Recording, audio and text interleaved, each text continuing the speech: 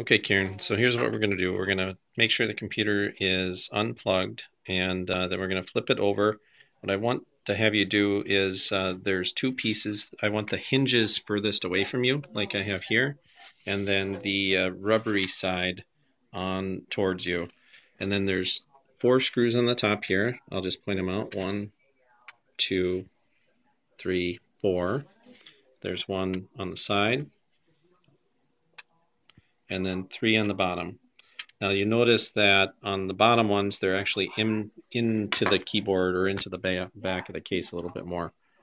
So once you have this off, all you need to do is just take your fingernail or a very, very small, thin flathead screwdriver and just kind of work it along the edges here on the top and on the sides.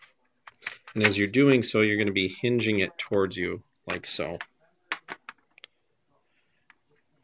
When you get to these final 3 screws on the bottom, it is going to be pretty challenging to get it off. You don't want to bend and break anything, but you will have to apply some pressure. And you can see that it's because this bottom piece kind of lips around the bottom portion of the Lenovo. Once we have that off, we can set it aside. And the 2 connections that we're looking for are these 2 right here. They're right above the battery. And let that focus for a second here. And what we need to do is we just need to make sure that we can toggle this little switch up like so.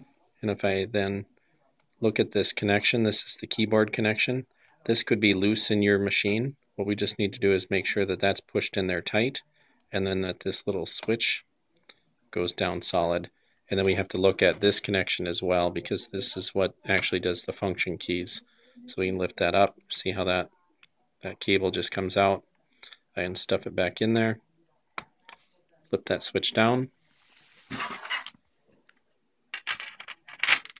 put the case back on, and we want to snap all sides in,